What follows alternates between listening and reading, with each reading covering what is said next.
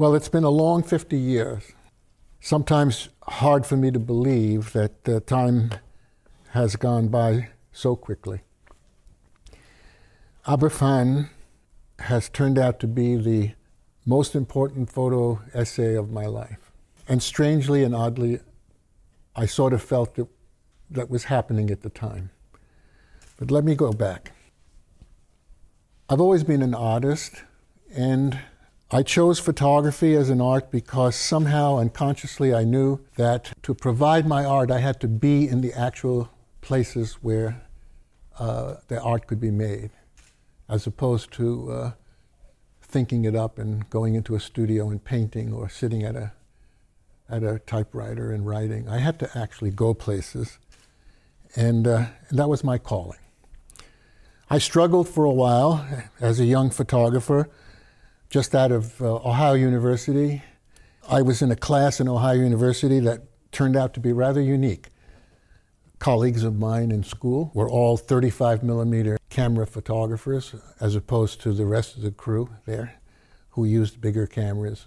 We also all were enamored of W. Eugene Smith, who turns out now to be one of the greatest photographers of our time. His use of camera and light, black and white photography, was outstanding. One of my friends from school became his master printer, which was pretty good because Smith himself was a man who wouldn't let anybody print his pictures. And so when he found James Corrales, we were all amazed. Before I go any further, I want to talk about what photography means to me and how important it is in a situation like a tragedy like Aberfan, where many people feel, leave us alone, don't take our picture, go away. These are the words of W. Eugene Smith that I live by as a photographer. Quote, "Each time I pressed the shutter release, it was a shouted condemnation hurled with the hope that the picture might survive through the years, with the hope that they might echo through the minds of men in the future, causing them caution and remembrance and realization." When I read this quote rather recently and realized it was my idol, Gene Smith, I knew that I had been onto something all my life. And that's what brought me to Aberfan. I was 29 years old. I'm married. I had a 5-month-old son. I was living in New York, freelance photographer. I had just started getting assignments from Life magazine. They trusted me with an important assignment on Times Square to shoot the crime on Times Square. That was supposed to be a 2-day assignment. I turned it into a month, which of course was lucrative. But it showed them that I had, there was more to my work than just going out and shooting pictures, that I was thinking about the story, thinking about what was possible. The day that I saw the film about the Aberfan disaster, I was sitting with my 5-month-old son on my lap, and it so impacted on me that I knew I had to do something about it. Gene Smith had been here in Wales just 10 years earlier, and I don't know if some of you may know his work and may know that he did this incredible set of pictures of Welsh miners in the valleys. And of course I remembered that. And so when I saw this, it was visceral, it meant something. I took myself down to Life magazine. I went to see the managing editor, and I asked his assistant if I could get in to see him, and she said, "You'll have to wait." And I waited an hour and a half in his outer office until finally she said, "You can go in now." And I went in, and Ralph Graves was sitting there. He knew who I was, but not too well. And he said, "What is it? What's so important, Chuck?" So I said, "Aberfan." And he said, "Oh, Chuck, we're doing a cover story right now." Cover, inside, and made it seem as though I was really off base and was wasting my time. And I said, "Ralph, I want to go there now. I want to go there after everybody leaves. I want to photograph what it's like to be in a town without children. Well, when I said that, he rocked back in his chair, put his hands behind his head, and he closed his eyes, and I could see that he was visualizing the potential story that I had just conjured up. And he called the editor of the humanities department of Life magazine, who would be responsible for a story of this type. The editor came in and he said, "You know Chuck?" "Yes, I do." He said, "Chuck wants to go to Aberfan and he wants to do a story of a town without children." And he said, "That works for me." And he turned around and left. And I just sat at the edge of my chair. And Ralph said, "Chuck, go." And so I went.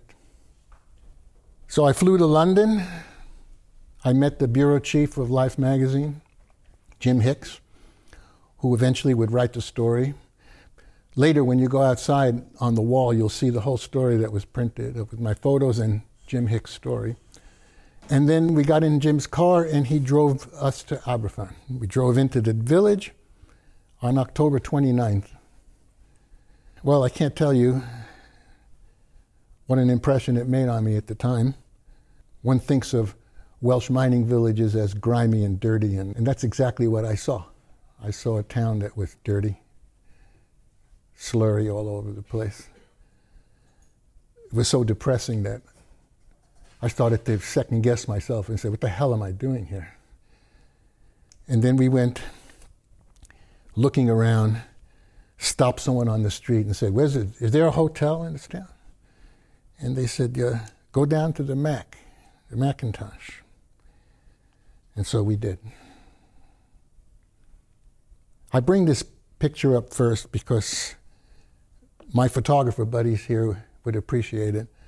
This is an accidental photograph, but it's really a special picture. Just look at this kid. He's a survivor. Why is it accidental?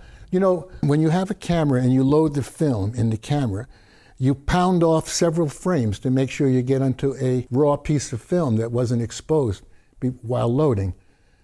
And this was a frame that came accidentally as I was winding my film, loading my camera. I discovered it years later. This little boy is watching me do this. But this set the tone for what I was about to see. This is the Macintosh. It says Macintosh Hotel, but that was a misnomer, actually. When I went in, we wound up getting a room upstairs. That's the room at the top, the garret.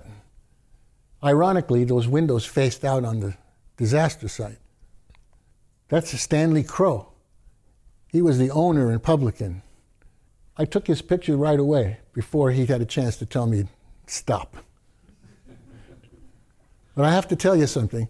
We've all heard about the photographers and reporters who came into Aberfan during the story and what a bad taste some of them left. Well, he had this bad taste. And basically his attitude was, "What the hell are you doing here? Get out."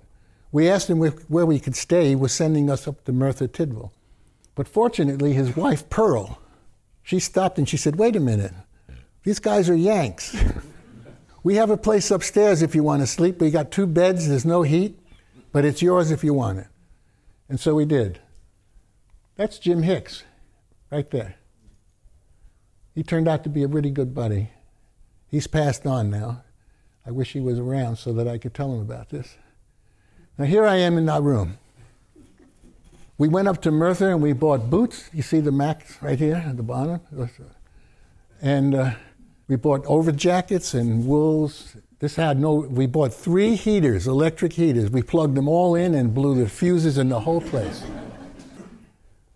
That's Moy Road, looking straight up toward the disaster site.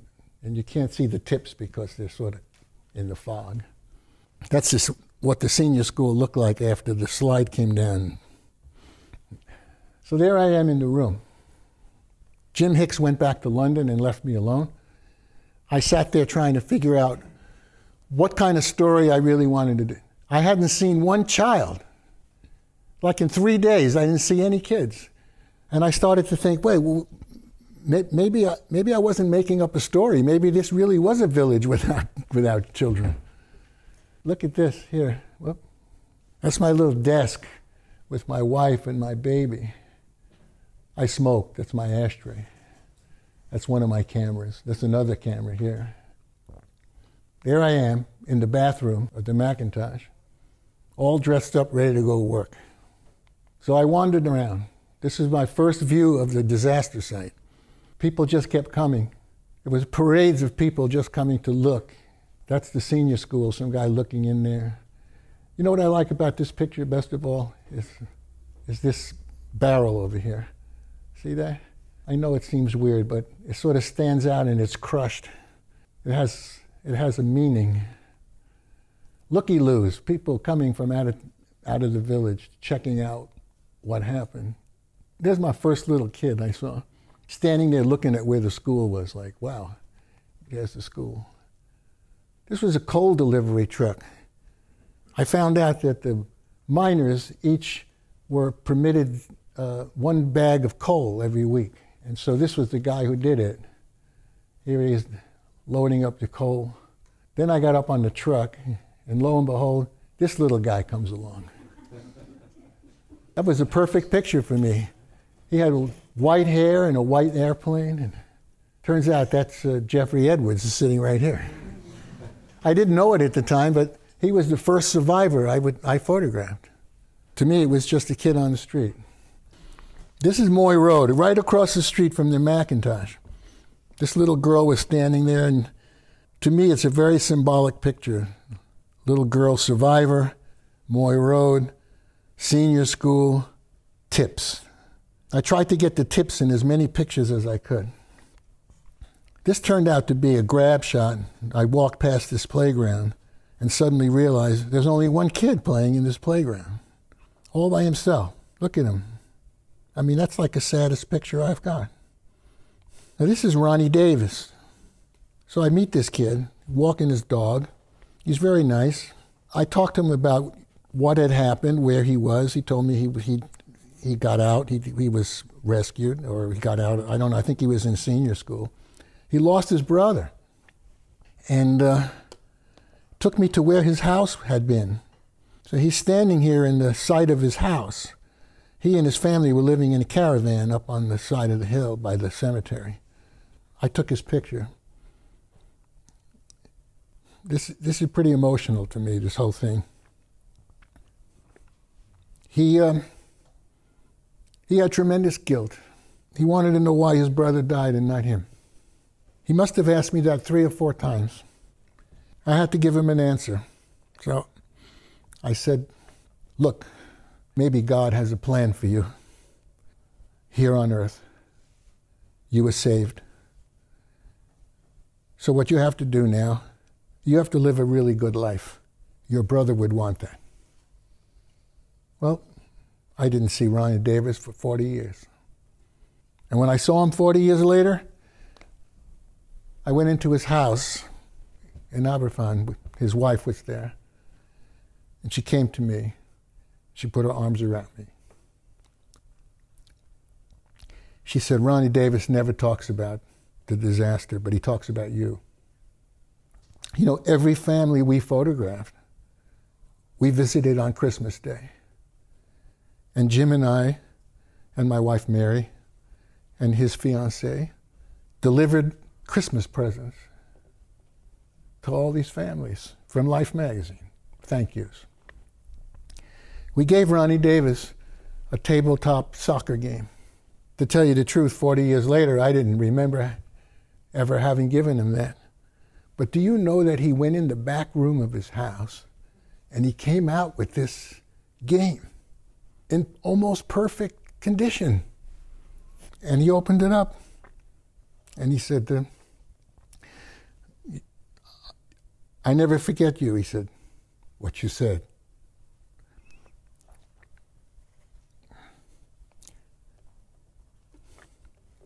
You told me to live a good life, and I have.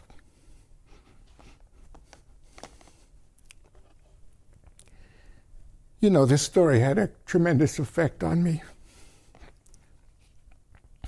This is Cheryl Needs. This little girl is standing outside the temporary school where they set up so the kids could go to school and play and start to get back into life normally. She refused to go in. Every day, she stood outside and cried. So finally, I decided to talk to her mother and asked if I could come and visit. And she said, okay. So I went, and I met her dad. She would not leave her father's side.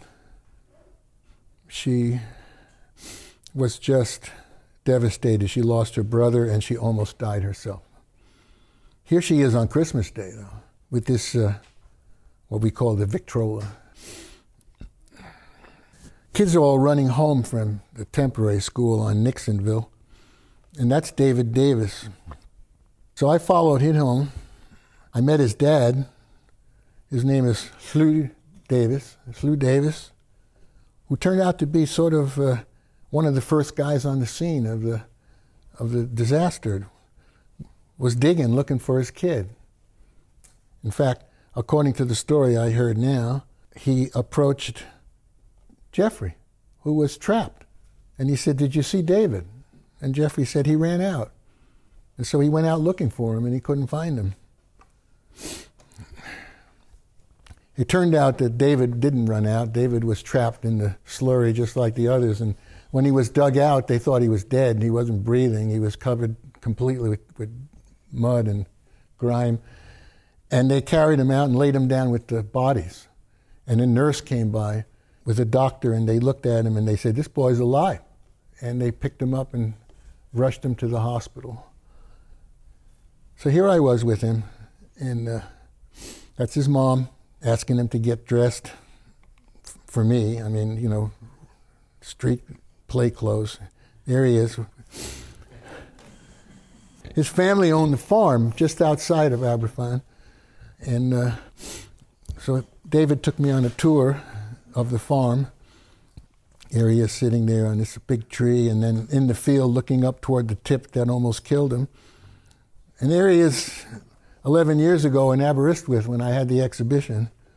I'm happy I found these pictures so that I can connect some of these people to today from then. This is Sheila Lewis. This is the woman you saw in that film clip up here who talked about her daughter.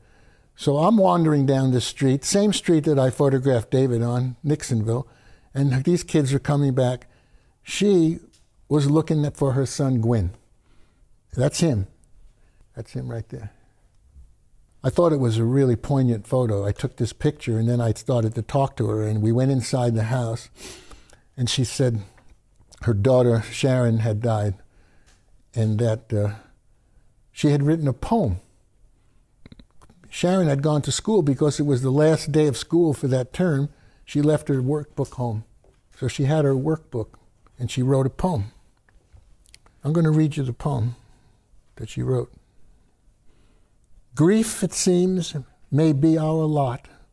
Grief at times seems all we've got. I must not die and join her yet.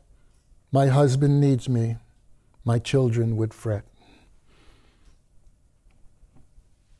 It's a simple poem, but it's meaningful. What I found meaningful was, I must not die and join her yet, because this was the feeling that a lot of these people had.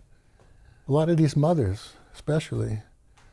It's like they wanted to throw themselves into the grave with their kids. There's Sheila Lewis up in Aberystwyth 11 years ago, looking at these photographs. Then I went up in the meadows above the cemetery. Cemetery was a very special place, and I hesitated to go to the cemetery because I knew that it was sacred ground and that it was a place I may not be welcome. So about a month after I was there, I went up in this meadow and saw these boys playing. And you could see people in the cemetery visiting below. I decided finally to go into the cemetery. I met a gravedigger and his assistant. Then I saw this picture in the rain, a mother visiting a grave with the tips in the background, this little girl coming down the hill. this family, they buried her child in a separate place, not in the mass grave with the others. And then there are these very, very poignant photos of moms all coming up and visiting the graves. These high school girls came up. I don't know where they came from, but they looks like they have uniforms on. Now this woman, I saw her maybe 4 or 5 times. She came every day. She told me she came actually twice a day. And she would mess around with the flowers, and then she looked at me one day and she said, "It's like I'm brushing her hair." Every morning, she said. Every day. That's her sister with her 2 babies. This is probably one of the most tragic stories of all. John Collins. This man was working in Cardiff the day of the disaster. Got a phone call to come back. Terrible things have happened.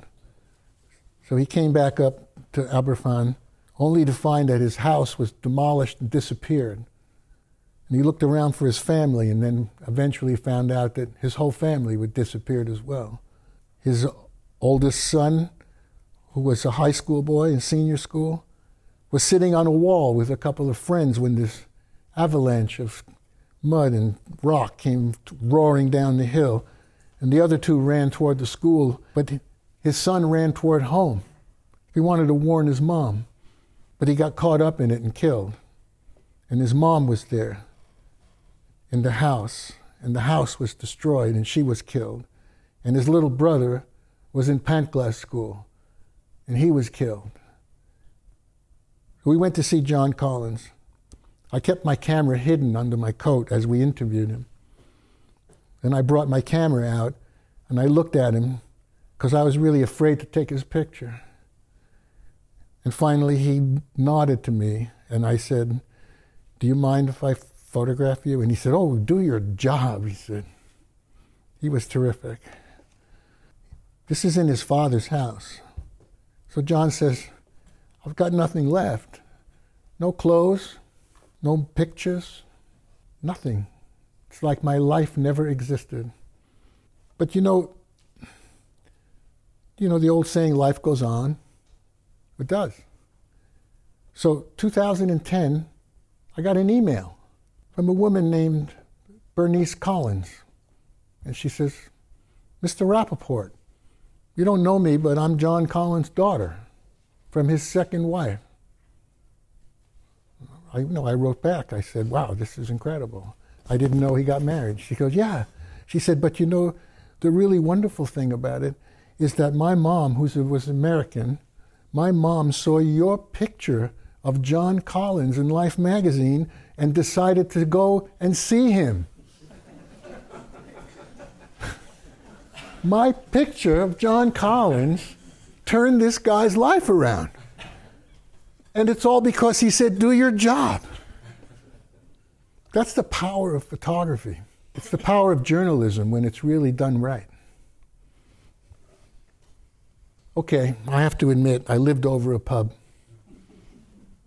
There wasn't much to do, And so I came down every night and joined these guys. So I had several interesting experiences. First of all, the young miners, they thought I was an exotic guy from the Bronx. And so they befriended me. They taught me to play darts. They took my money. But after a while, I got well enough to take theirs. And that turned out to be very interesting because the last day I was in Aberfan, on Christmas Day, I went to the pub to say goodbye to all my buddies. And they presented me with a set of darts and a handmade case so that I could go home and continue. And they asked me to come back because they wanted to get their money back. But I digressed because look at this. Wherever I looked in the bar, there was always somebody who had what is referred to like the 1,000-yard stare, or, they just would suddenly fall into some sort of grieving moment that just would be fleeting. It may only last 2 seconds or 5 seconds. Something happened to them, flashbacks or a thought, and it would change their whole visage. This is interesting. these guys are not happy with me being there. This was before I made friends with everybody. So it's like, what the hell is he doing here? Now, this was the scariest part of my trip to Aberfan. I took this picture of these guys, and the guy in the middle of that picture who's looking at me, he's not really smiling. He's not really happy to see me. His name is Di George. Di George from Merthyr. Okay, interesting story. Di George worked on a road crew for the council. What is it called? The council? The county? They were fixing the road right out in front of the Mac. When the slide happened, they literally, the crew of these guys, were literally the first people on the scene. They dug out somebody immediately who had come down in the slide, and just their arm was sticking out. Anyway, he's looking at me here. Moments after I took this picture, a few of my young miner friends came over to me and they said, "Chuck, you better get out of here." And I said, "What? What's the matter?" And they said, "Di George over there wants to punch you out." I said, "Why?" He said, "I don't know." He said, "I wouldn't stop to ask." He said, "Just get out." He's the toughest guy in the valley.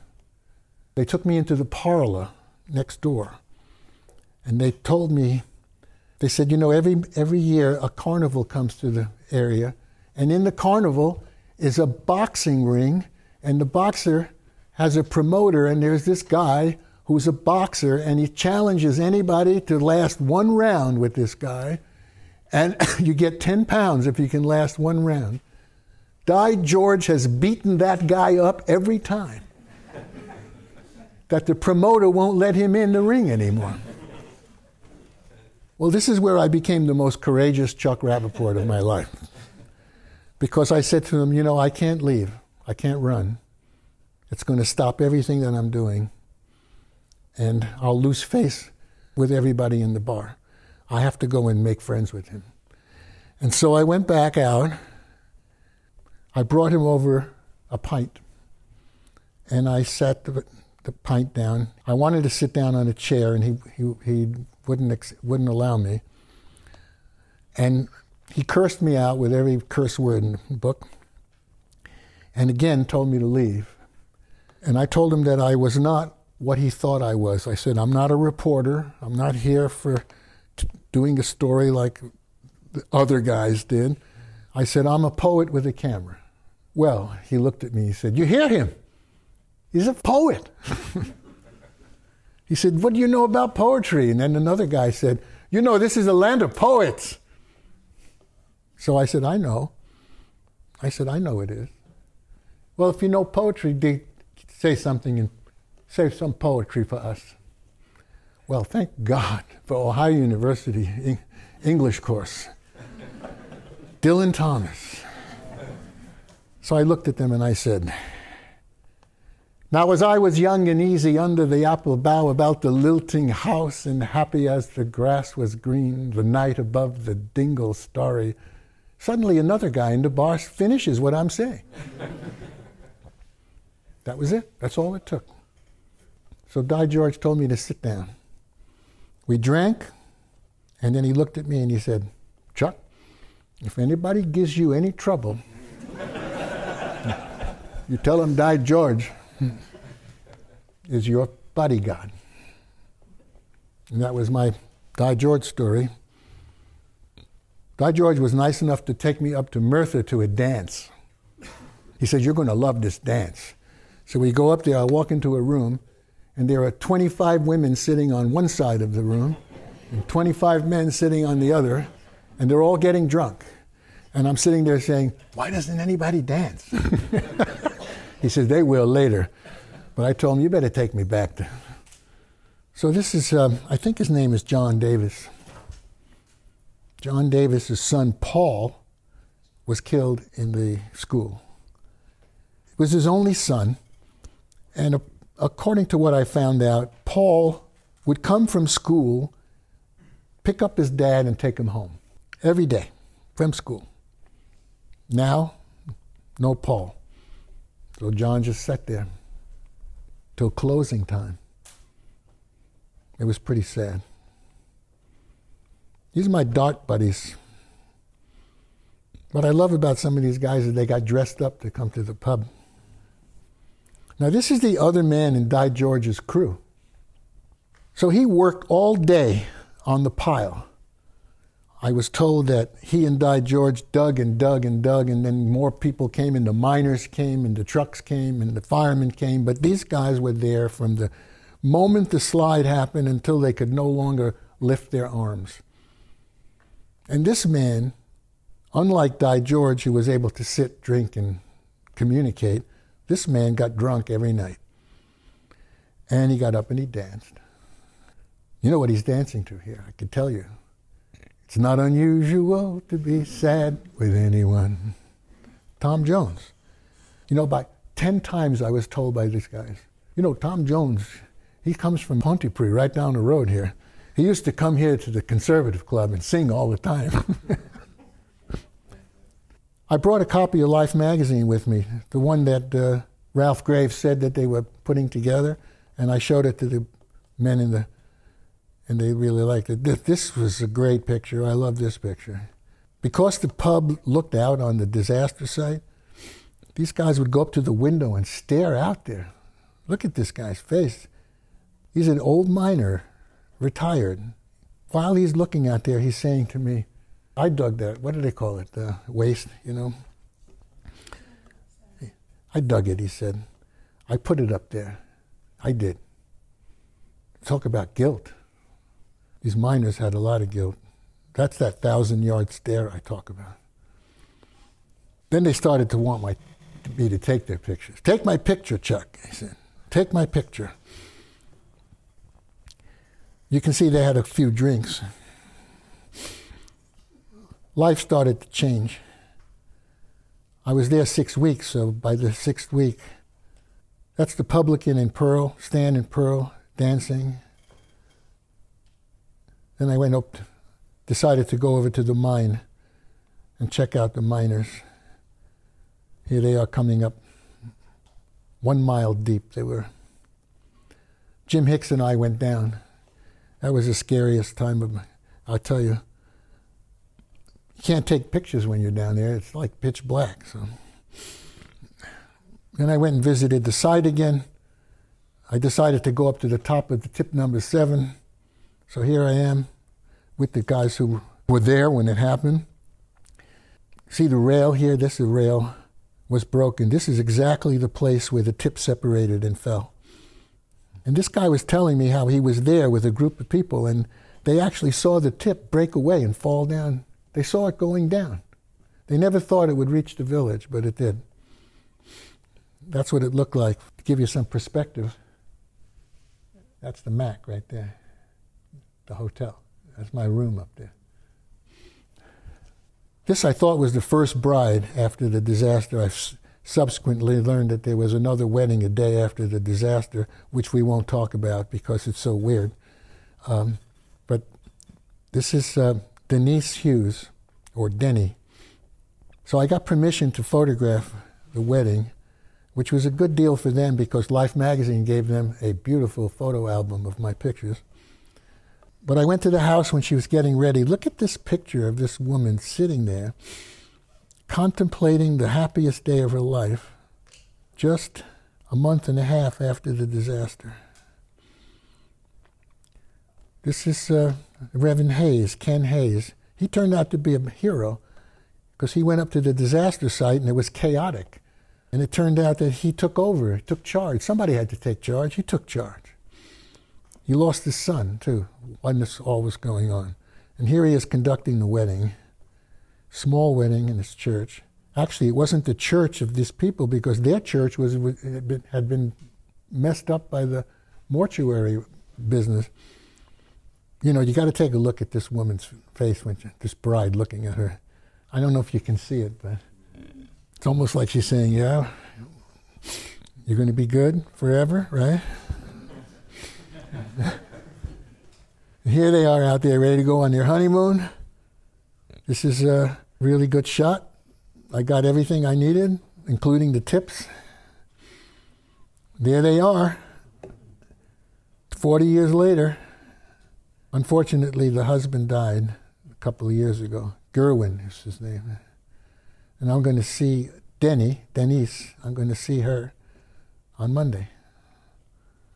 Then we had the first child born in Aberfan after the disaster. I asked around the pub and I said, does anybody know of any babies that are being born? And they put me onto these people, which was one of the greatest coincidences of a photographer's life. Why? Because they lived on Cotterell Street, and Cotterell Street was parallel to the Aberfan Road and parallel to the road that looks up on the disaster. Now, look through the curtain window and you can see the street that goes all the way up to the tips. You'll see this in the Life magazine spread. They said, in the shadow of the tips, new life is born. That's the street. And there's a boy, I think his name is Phil Reese. He's playing by himself. That's one of the things I noticed when I was there. Kids playing by themselves. This is kind of like the payoff that life goes on. These are the kids outside the temporary school. They saw I was taking pictures, so they all rushed me to get their picture taken. And I obliged. That's me in Aberfan. 29 years old, in some ways not knowing what the hell I was doing, but somehow my photographic skills saw me through. There are times now, I even said to my wife the other day, I don't know, I had the guts to do this, the courage, to go and do this and not think that I would fail. Because I very easily could have failed, but I didn't. Life magazine was really happy with what I did. So that's the end of the pictures, but I just want to say, to finish this off, my philosophical takeaway from having asked for this assignment and having been sent into that emotional turmoil and the utter feeling of grief and hopelessness, I did not return to Aberfan until 2003, and the village looked entirely different. It was all green, and there were flower pots outside every window. The town looked like a beautiful little town, nothing like I had imagined or remembered. And I'm going to leave you with one quote from Martin Rubin. Morning will come. It has no choice. Thank you.